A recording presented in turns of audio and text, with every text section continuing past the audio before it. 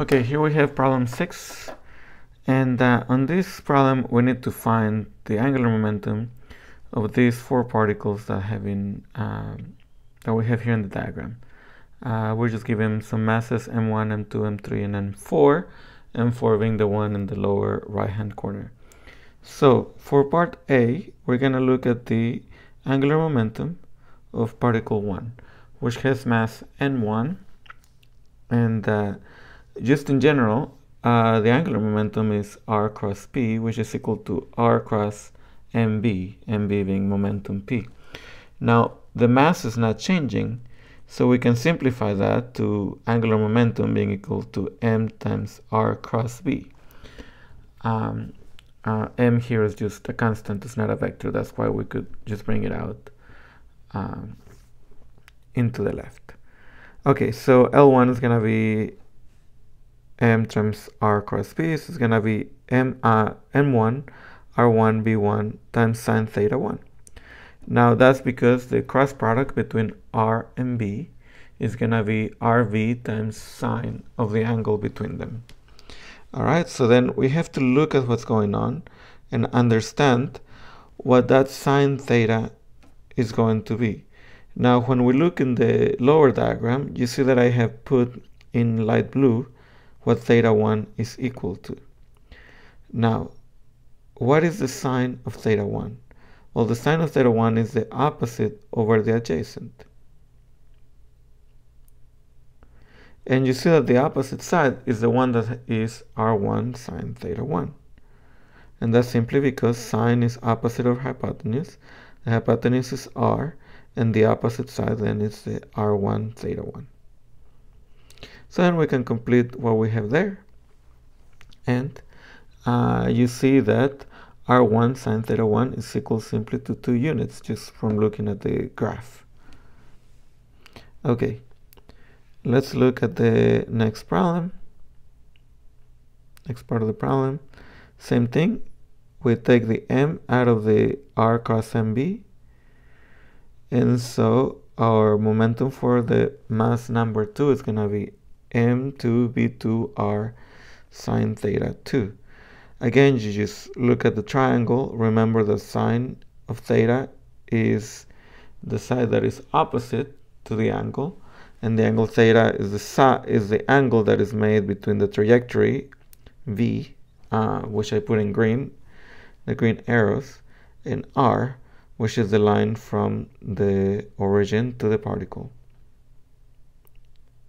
And they're looking at the graph, you see that r2 sine theta 2 will be equal to 3 units. So r sine theta is equal to 3, and the result is 3 mb. We're going to apply the same logic to the third particle.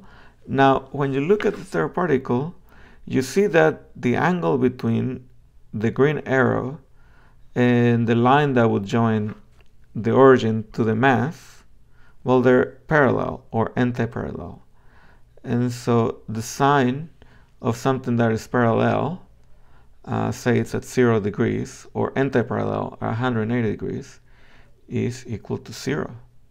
R sine theta there would be equal to 0. So the whole angular momentum is equal to 0.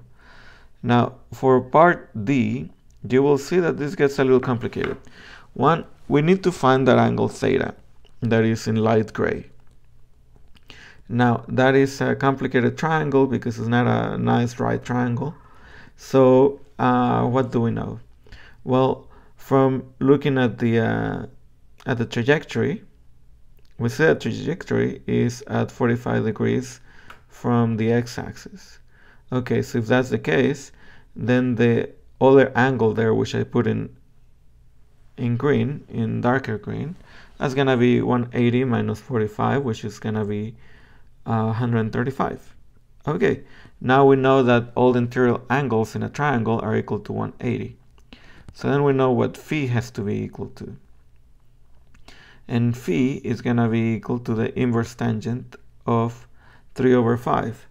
3 being the y component of the r vector, and phi being the x component of the r vector.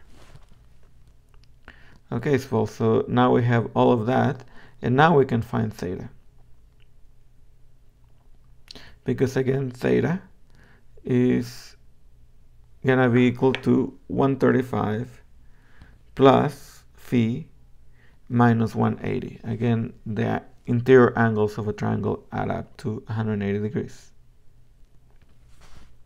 So 180 minus 135 minus phi is going to be equal to our theta.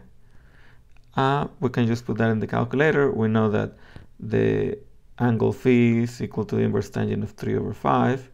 So, and we also know that r is going to have to be 3 squared plus 5 squared. That's just the Pythagorean theorem. Putting everything together, you see that r sine theta equals to square root of 2. And so then L4 is going to be equal to mb times square root of 2. Now, this is a good segue to show you something that I think makes this sort of problem easier to understand.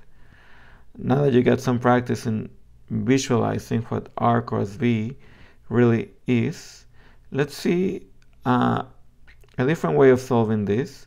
But now we're just gonna use the conservation of angular momentum in our favor. Now when you look there at the particle number 4, the only one that doesn't have a number on it, if the angular momentum is conserved, that particle's momentum at the time that it is pictured there, where it's located at the coordinates 1, 2, 3, 4, 5, 5, comma 3, or 5, comma negative 3, the angular momentum at this moment has to be equal to the angular momentum at any other moment in its trajectory.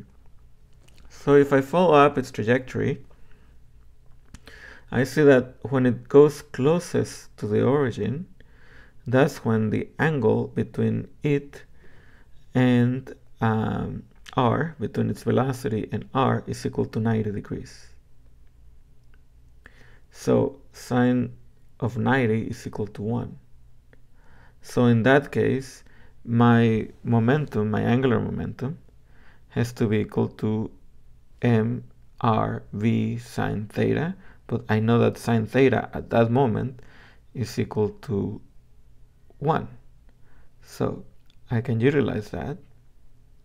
R sine theta is going to be equal to r. And I see there from the picture that that is going to be when r is equal to the distance 1 in the x, 1 in the y. So then r is going to be, by the Pythagorean theorem, equal to square root of 2, which is what we found in a, I think, more complicated way just a minute ago. So then your angular momentum is mv square root of 2. And when you look at the other particles, see if you can understand that same sort of logic. Say, for instance, if you look at m1, the moment that m1 is closest to the origin, that's when r sine theta is going to be equal to 1. And at that moment, r is going to be equal to 2. Or for m2, r will be perpendicular to the velocity v when r is equal to 3. Okay, I hope that helps you.